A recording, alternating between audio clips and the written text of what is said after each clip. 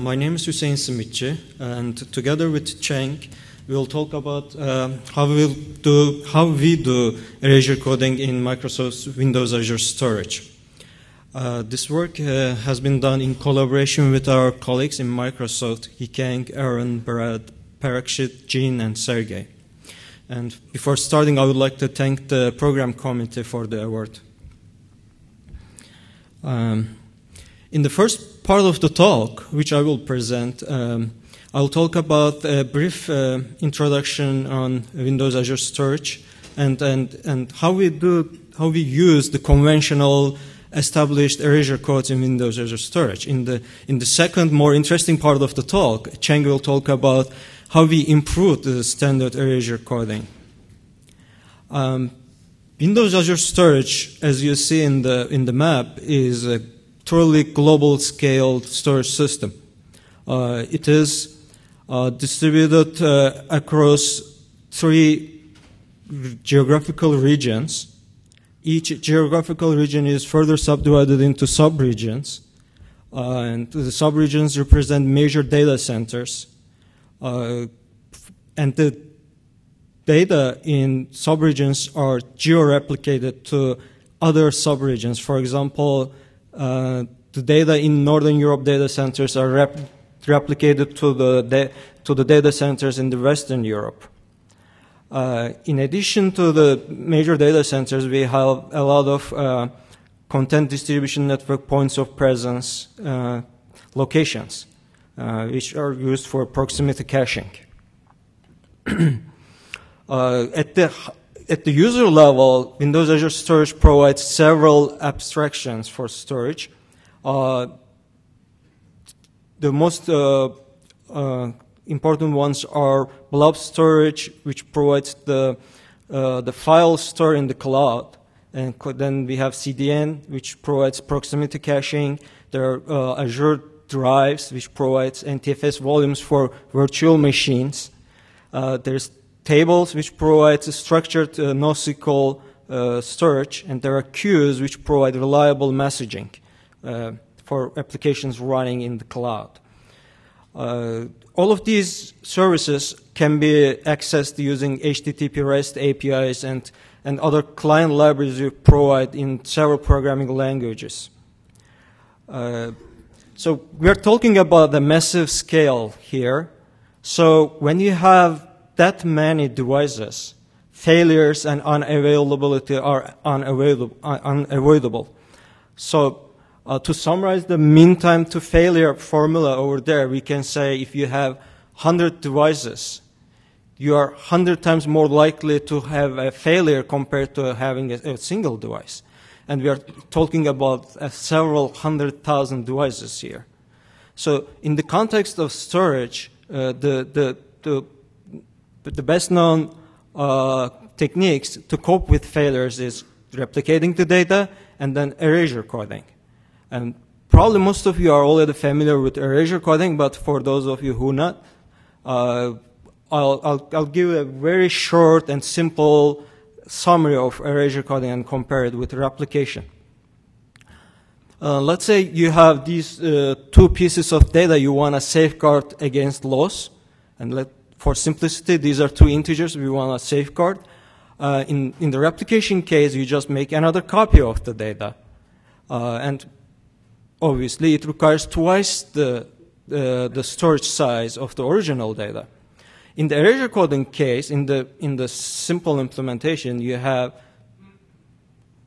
same set of the original data, but instead of making an exact replica of the data, you add a parity fragment, which is a linear dependency on the original data. And in the case of failure, let's say in either case we lost a single device. In the replication case, you can just go and read from the replica device, and you have your data back. In the erasure coding case, you don't have the value of A directly available. But you have these 2 simple equations, and you can read the remaining surviving fragments and deduce the value of A from them easily. So what happened here? In the replication case, you tolerate a single failure. but it requires twice the size of the original data. In the Erasure coding case, again, you tolerate a single failure, but it requires 1.5 times the original data size. So you save some space. In addition, with Erasure coding, if you can use same amount of space, if you don't care about the space, you can add more parity fragments, and that will give you additional tolerance. And in this case, if you add the second parity, the code will tolerate any 2 random failures. So with Erasure coding, you can get space savings or improved durability. Okay, if you go back to Windows Azure Storage, as you see on the figure on the right, Azure Storage is deployed in pairs of 2 clusters, and the clusters are replicated in across geographical subregions. Inside a given cluster, the stream layer you see at the bottom there provides the intra-cluster replication and data durability. The stream layer is an append-only distributed file system. Each stream consists of extents, which are our unit of replication. We replicate extents across several machines and disk drives. When extents are around 3 gigabytes each, we seal those extents. They become immutable. Until they are sealed, extents are triple replicated across 3 machines at least. When they are sealed, we erasure code the extent and delete the original copies. So after sealing operation, you only have the erasure coded pieces. And at this point, of course, you are going from triple replication to 1.5 erasure coding and save half of the space. This shows our approach we used in our implementation in the standard erasure coding. Erasure coding has been around for almost 50 years and has been used in everything from space communication to DVDs to your cell phone data transmission now. So what we chose Reed-Solomon 6+3, we divide our extents into 6 data fragments, then generate 3 more parity fragments for durability. And all these 9 pieces are distributed across several racks and devices to make sure they don't fail at the same time. So when we implemented erasure coding, we have learned some lessons, and I'd like to share a couple of those with you. And the first one is the arithmetic required for erasure coding is a difficult math area that's called Gaussian fields, and it's directly trying to use those operations takes a lot of time. And there are well-known established techniques that transform all these Gaussian field operations to XOR operations, and XORs are very fast in modern CPU architectures. That's one thing you have to do when you implement erasure coding. And erasure coding also introduces a lot of new I/O types. You're breaking data into pieces, distributing it, and some failures happen. You have to read lots of pieces and reconstruct the data. So you have to make sure that all those new operations in the storage system do not overwhelm the on-demand customer I/Os. So you have to make sure the scheduling of I/Os are pretty well prioritized and throttled. Also, when data is broken into pieces and distributed, you have to make sure you always have the data that you think you have. And to do that, you have to add checksums at every level of the operation and hand over and check checksums between levels. And I forgot to mention, and the data needs to be scrubbed periodically to make sure that you can always get the original data back.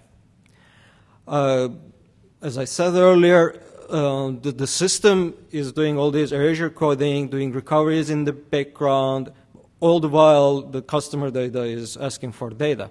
So you have to make sure that customer demand I/O has always the priority, and we can serve them always fast.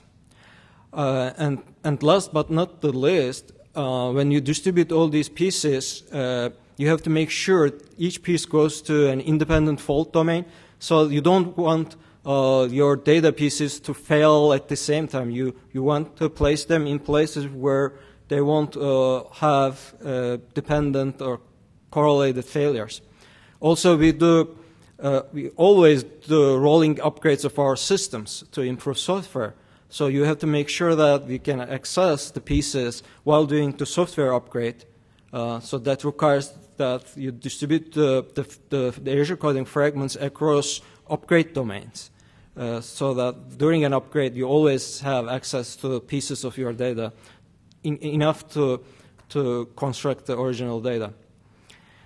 After we implemented the Reed-Solomon 6+3 Erasure coding, we went from 3x replication down to 1.5x Erasure coding. It gave us almost half of the space in system space back.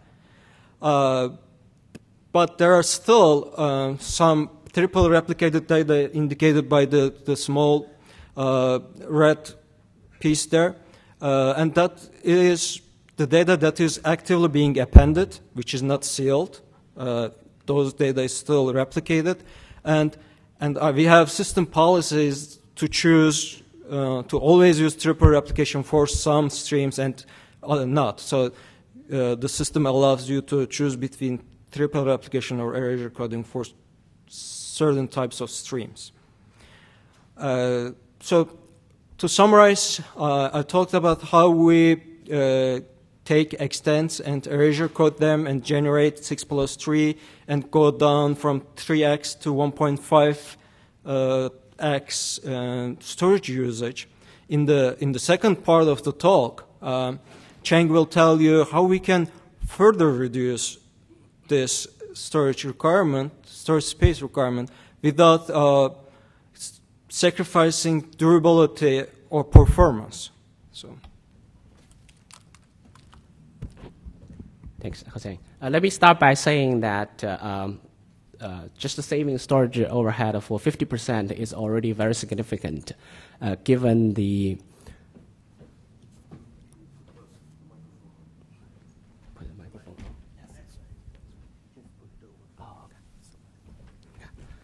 So just saving the storage overhead for 50% is very significant given the scale of the cloud, right? But that also imposes a very intriguing question: is that can we do better and achieve substantial more savings? So in the next half of the talk, I will be presenting a new scheme, and then before that, I will briefly review. So what you would do if using standard approach to further reduce the storage cost, right? Okay. So here is how a standard approach would work. So we would take the sealed extent, and instead of dividing into 6, we would divide it into 12 pieces, and then spread the 12 pieces to 12 distributed nodes. And then because you have a more number of pieces, then the likelihood of encountering failures are higher, right? So then intuitively, if you just add 3 parities, that wouldn't give you enough durability. So it turns out that you would need 4 pieces of parities. But in this case, the parity size is half of the original size, so it turns out that you end up saving spaces. So you go down from 1.5x to 1.33. So that's how you would apply a standard approach to reduce the storage cost. So this sounds good, but then there's a problem. So the problem happens that when there's a read request comes for date D0, and then the storage node hosting D0 is unavailable. Right, for availability purpose, you need to serve this read request by reconstructing D0. And then in the case of standard 12+4 code, you would need to assemble 12 pieces of fragments to reconstruct D0. So that is 12 disk IOs and then 12 network transfers. So compared to a 6+3 scheme, so you actually doubled the cost of doing this reconstruction. Right, so people might ask that, do we even need to care about this cost of reconstruction? The answer is yes, because the reconstruction happens frequently enough in the system that if you don't deal with them properly, they will cause a serious performance degradation. So here are a few concrete scenarios. So the first one is when storage node becomes hot, we avoid sending further reads to those nodes, and instead we serve those reads through reconstructions. The second case is in rolling upgrades. Say you take 10% of the nodes down for upgrades, and the reads go through towards these nodes have to be served through reconstruction. And then in addition, you have transient failures and the permanent failures, and the reads towards those devices have to be served through reconstruction. So it is very important to point out that all these reconstructions happen during the critical path of serving read requests. So the cost of reconstruction will directly affect the user perceived performance. So that is the reason we really need to care about that. Right. So we reviewed two schemes, the 6+3, which gives us okay reconstruction cost, but then we didn't like the storage cost, 1.5. The 12+4 scheme, the storage cost is what we like, 1.33, but we did not like the reconstruction cost of 12. Right, so the question is, can we design a scheme which gives us the desirable storage cost and also acceptable reconstruction cost? And then so we all know that there's no free lunch, right? So there must be something that we are exploiting. So the key observation here is if you apply conventional erasure coding, then all failures are treated equal. So that means it doesn't matter you have 1 failure, 2 failures, 3 failures. It always takes 12 fragments to reconstruct a single fragment. But we know that in cloud storage, all failures are not equal. Right? The probability of single failure are way higher than probability of 2 or more failures. So once you realize that, so the solution kind of comes out, right? So we could try to optimize erasure coding for cloud storage by making single failure reconstruction much more efficient. So with that, let me introduce our new code called Local Reconstruction Codes. So what we do is we again take the sealed extent and then divide it into 12 data fragments. And we further divide the 12 fragments into 2 groups, call them X group and Y group. So we compute one local parity, the green ones, for each local group. And then we compute 2 global parities for all the 12 fragments. So now you can see that we have 12 data fragments and we have 4 parity fragments. So the overhead is 16 over 12, 1.33x, right? And then if you have a failure, let's say x0 not available, and then to reconstruct x0, all you need to do is to access all the remaining fragments in the X group and that green local parity. So the reconstruction cost becomes 6, right? So with this, we actually achieve the storage overhead we desire, and then the reconstruction cost is down to the 6. But there's one more thing we need to take care is, does the LRC code give us enough reliability, right? So then translate into this specific case is 12 plus 2 plus 2.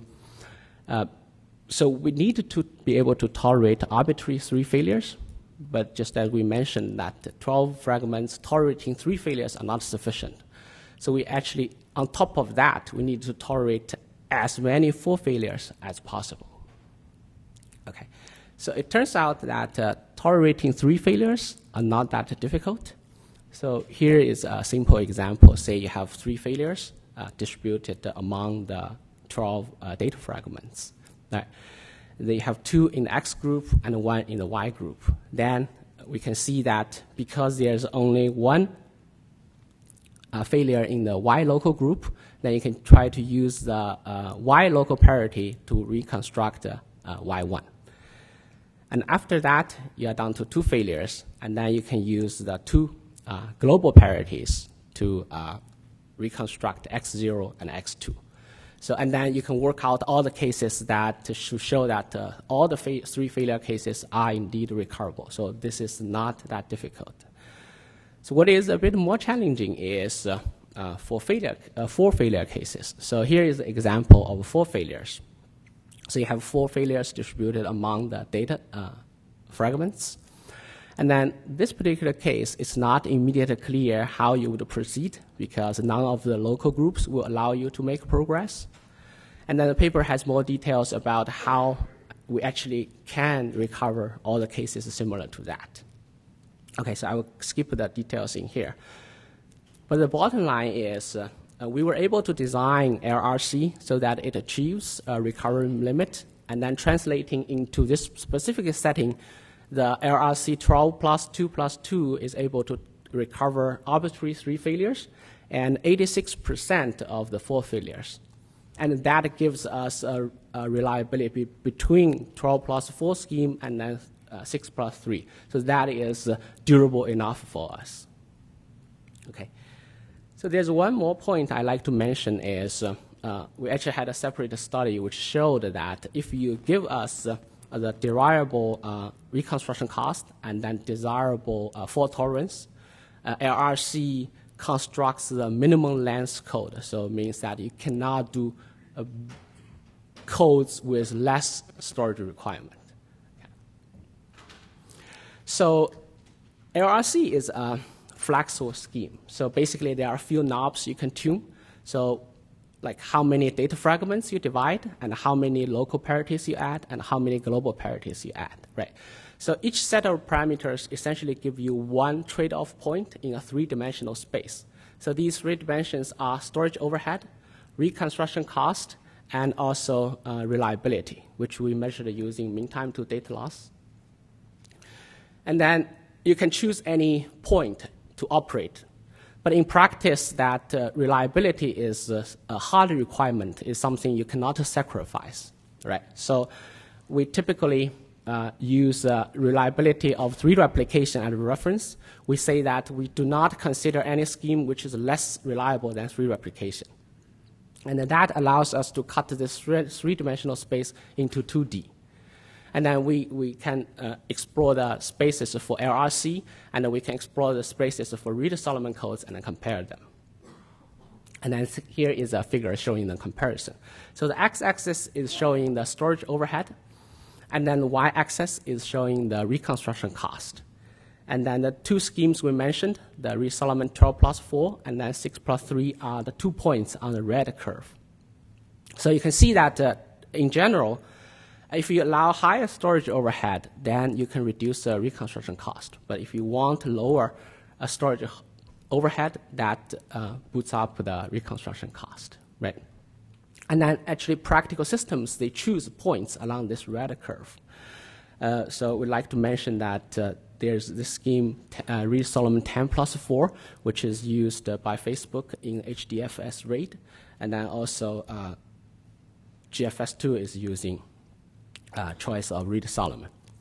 But once we realize that LRC offers a better trade-off curve than the red one, then we can actually try to move away from red curve and then to the blue curve, right? For example, if you start from 6 plus 3, one choice is you say, I keep my storage overhead the same, but I switch to LRC 12 plus 4 plus 2. That will allow you to reduce reconstruction cost by half, right? Or alternatively, you say that I can afford the same reconstruction cost of 6, then using an LRC code, 12 plus 2 plus 2 will allow you to reduce the storage overhead from 1.5 to 1.33. And then in practice, you can choose arbitrary points along this blue curve. And in the end, Windows Azure Storage team says that we like to choose 14 plus 2 plus 2, which requires a slightly higher reconstruction cost, 7 versus 6, but it gives us additional 14% of storage savings. So again, I'd like to remind you that given the scale of the cloud, the 14% is a really significant number. Okay. So with that, let me conclude. So in this presentation, we described how Windows Azure Storage is using Erasure coding to achieve significant storage cost savings with better reliability than 3 replication. And we presented a new erasure coding scheme called LRC, which achieves additional 14% savings without compromising performance. And I would strongly encourage people interested in all the exciting work in Windows Azure Storage to follow the Teams blog. And with that, let me conclude, and then we can take questions.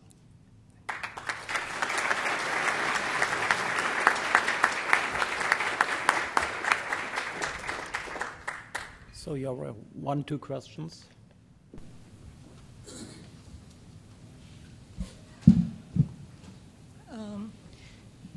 Yael Melman from EMC. You led us to believe that you can recover from 3 failures when you had 2 failures in one group and 1 failure in the other group. But what happens if the 3 failures are in one group? Then you have a lot of cases with 3 failures that you do not recover.